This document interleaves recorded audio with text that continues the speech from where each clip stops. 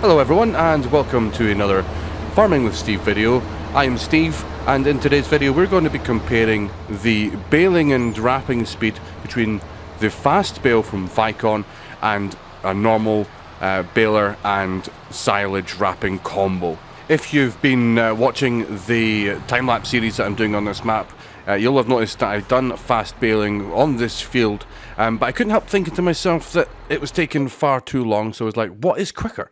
So here we are, we're going to have a look. I'm going to save the game right here so that we can go back and do the exact same swaths with the fast baler when we get to it. We're going to time-lapse this a little bit, speed things up. We're going to get through, not going to make this video for too long because we can't sit around waiting for the field to be done in real time, so we're going to speed things up and I'll see you when we get to the end of the baling session.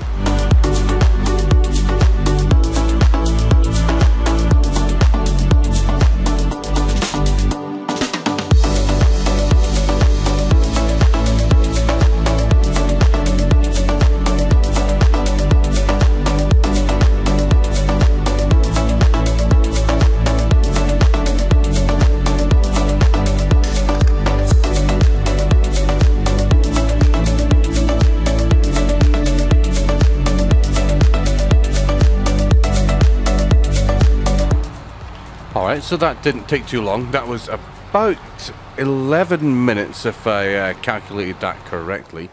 Very painless job using the square baler. It does about 10-11 miles an hour, so it gets through the field quite quick. You can see there's not a huge amount of bales there because the bale size on this is a lot more than you get in the fast bale. We're going to switch now over to the bale wrapper, which is up here just on the left side of the fast bale. We're going to take that down into the field and we'll get everything wrapped up. But again, like I said, this takes a little while, so just got to speed things up and I'll see you once this is done.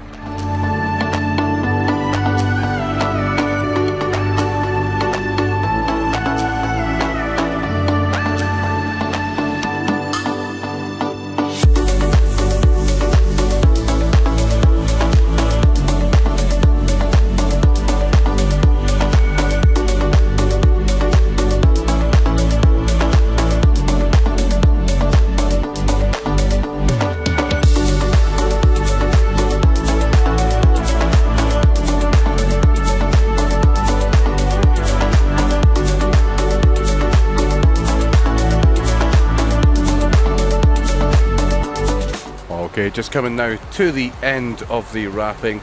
This last bale to drop to the ground, and I add that to be about 10 minutes and 15 seconds all together, which gives us a grand total for wrapping and baling separately at 21 minutes and 40 seconds.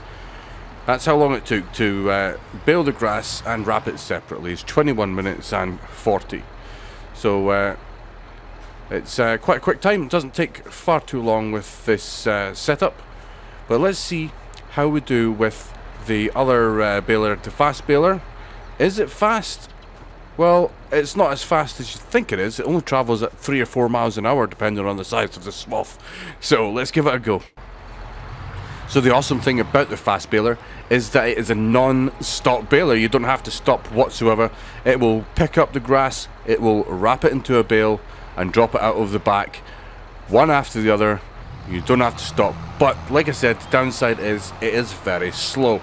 We're only doing 5 miles per hour right now, which is very, very slow compared to the 10 miles per hour that we were getting with the Case square baler.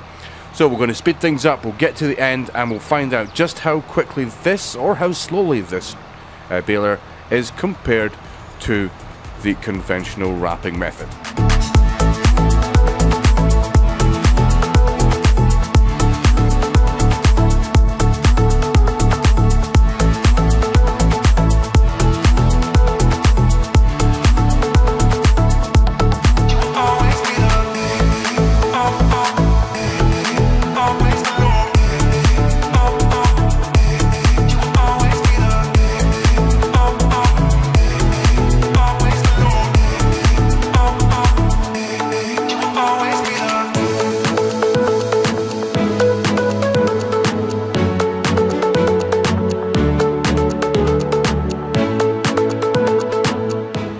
Okay, so that's us now just reaching the end. That seemed to take quite a while, but as we get to the end now, the time on this is 21 minutes, which is just shy of the time it takes to do it using a separate baler and wrapper.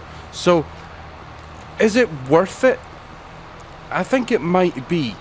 This baler costs less than it would to purchase the Case IH baler, for example, and a wrapper separately. You could, of course, get another baler which is cheaper and wrap it separately, and you would save yourself some money. But, you know, for one piece of equipment, just to put out all of these bales in exactly the same amount of time as it did to do with the other equipment we had, that's actually not too bad. It's quite boring, I'll give you that. It's very boring just driving at 4 or 5 miles per hour, but it's a cool piece of equipment, and I definitely suggest you give it a try sometime. Well, that's it for now. If you enjoyed the video, please leave a like. Remember to subscribe, and I will see you in the next video. Bye for now.